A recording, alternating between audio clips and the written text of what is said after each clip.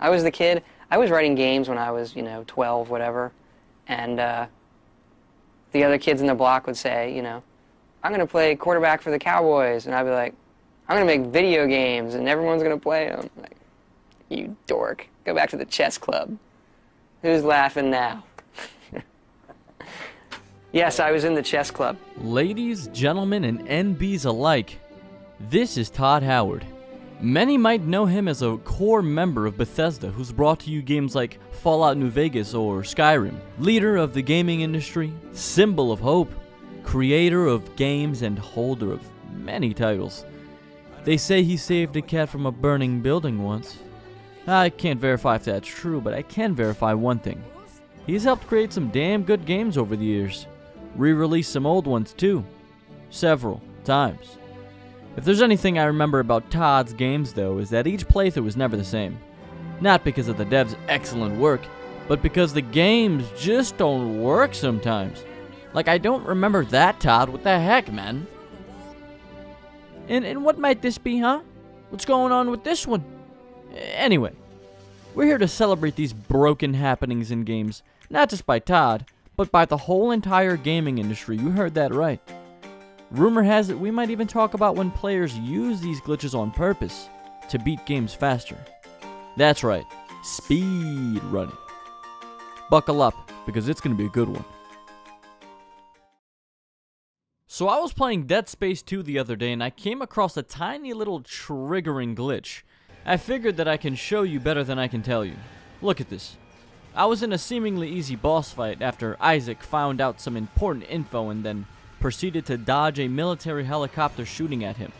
Isaac, by perfect coincidence, drops down into a hatch and then goes face to face with this abomination. All you have to do is shoot the glowy arm, right? Simple enough. No. I died. Several times. Don't you kill me, you little bitch. Chat, shut the hell up. You're getting banned.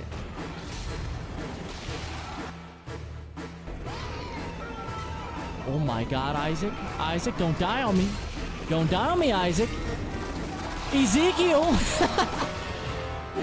No matter what I tried, I just kept dying and dying and dying. So I gathered myself and said, yo, am I washed? Brother, this guy stinks! Nah, couldn't be that. So I did what every other player does in League of Legends. I blamed the game. Now I'm gonna replay the part where I die, and I want you to see where the thing happens. Watch.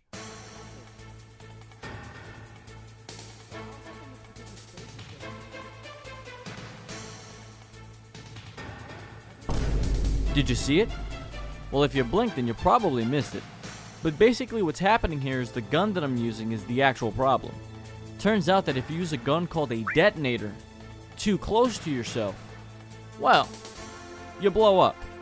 And since the game only factors in the damage from the boss in this fight, you just end up falling over at the end of a sequence like canned ham. Also, this happened.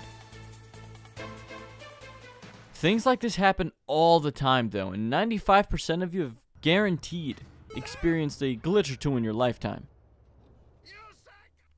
Unless you've been living under a rock, you know this game had the most chaotic release, arguably, ever. I'm talking about legs and walls, disappearing people, random explosions.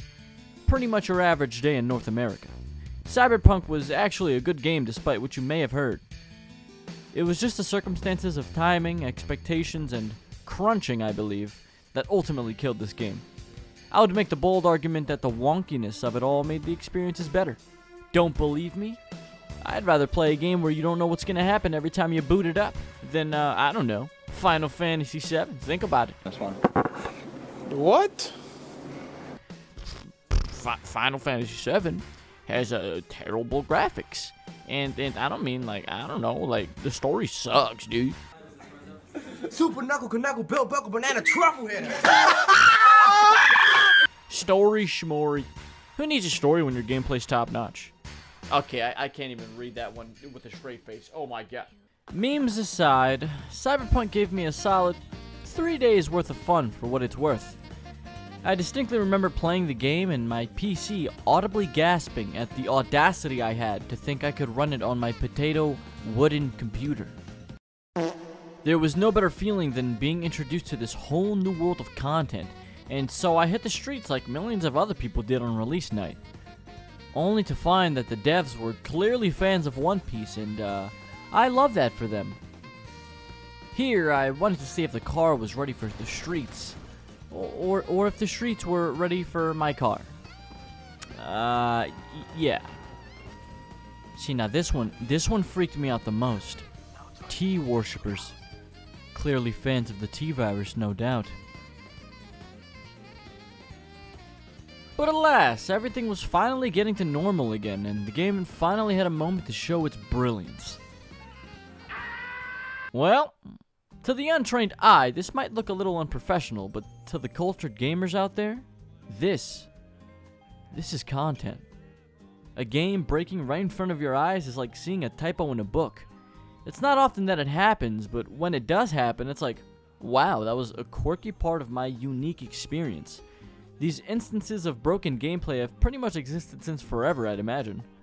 Things will sometimes slip through the cracks no matter how much devs try to perfect a game. But this one right here, this is my favorite. Watch this. Frick around and find out. It's 2008. You're unemployed, no girlfriend, no future, and one Saturday, you graze your dirty little Cheeto fingers across that Xbox 360 power button.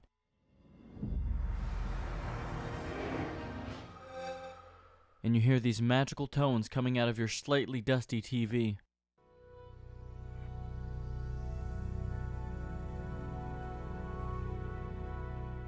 You instantly know that your day is going to be filled with duplicating watermelons until you crash the game, followed by pushing the adoring fan off of the highest mountain this side of the Mississippi. The content was never what the devs made, it's what the devs created by accident. Bethesda is one of those companies that somehow always has issues in their games, but the franchises are still loved. Things going wrong is basically a staple in the Elder Scrolls. I don't even mean that as like a quirky insult. I'd say Bethesda's pretty unique in that regard. After the first playthrough of Skyrim, you might not notice anything. After the 22nd playthrough of Skyrim, you start to notice that a couple of things weren't meant to be there. Since the dawn of video games, there's been two ways to play games. Casually and competitively. Now, if we're narrowing it down to competitive play, there are two ways of competing that have persisted throughout time. Annihilating your opponent or winning against yourself.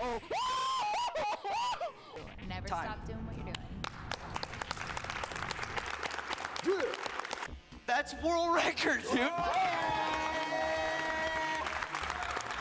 Players will do anything to win. It's what drives people to do better, to be better.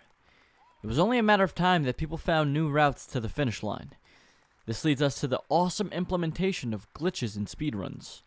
Let me show you some famous glitches that almost every speedrunner has seen that maybe you haven't. Alright, so let's just see if I can, maybe if I jump backwards, maybe it'll let me go up these stairs. I don't know. Let's just give it a shot.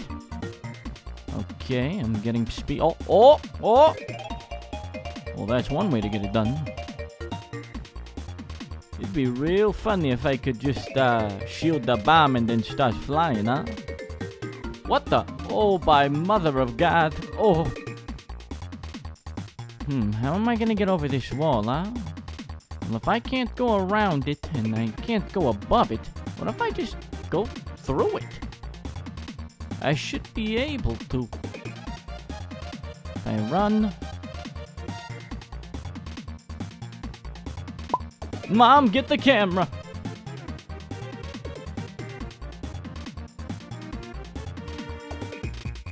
Newton never told me about this law right here of gravity.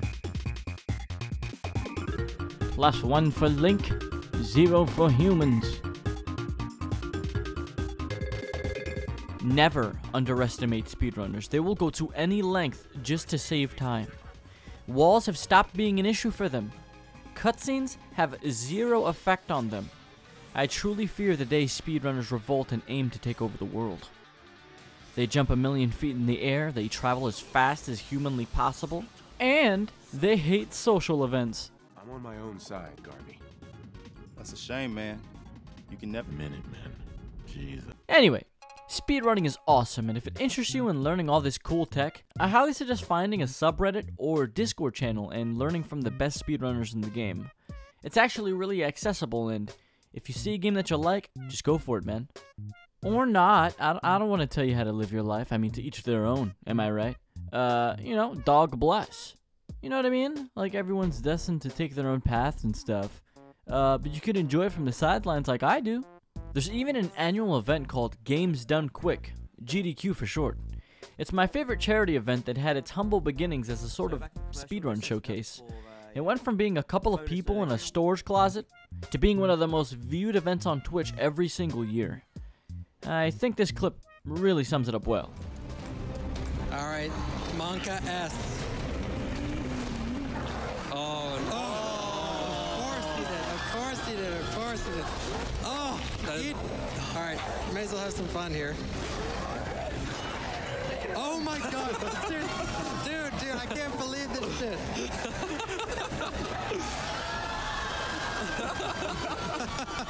I am going down with a fight.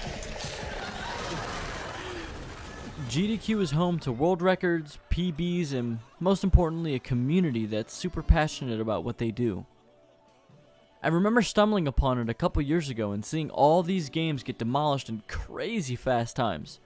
Super cool tricks and an even more awesome group of people. GDQ helps fund Doctors Without Borders. It's a charity organization that helps people in need all over the world. No matter what anyone says about how cringe it can be or how cheesy it might be, when you can gather this many people for a good effort, it's always a beautiful thing. I can honestly say that it's the one event of the year that I anxiously look forward to. And if you ever have time to stop by during the next GamesDoneQuick, hopefully I can see you guys in chat. For those who want to know what the event is like, check the description for a link to my favorite GDQ run ever. While these might be just games or just glitches, by playing games fast, we've been able to reach people and places we never would have thought. With that being said, thank you for watching, and maybe we'll get a part 2? I also stream on Twitch pretty much as often as possible, so if you're curious, swing on by and say what's up. Until next time.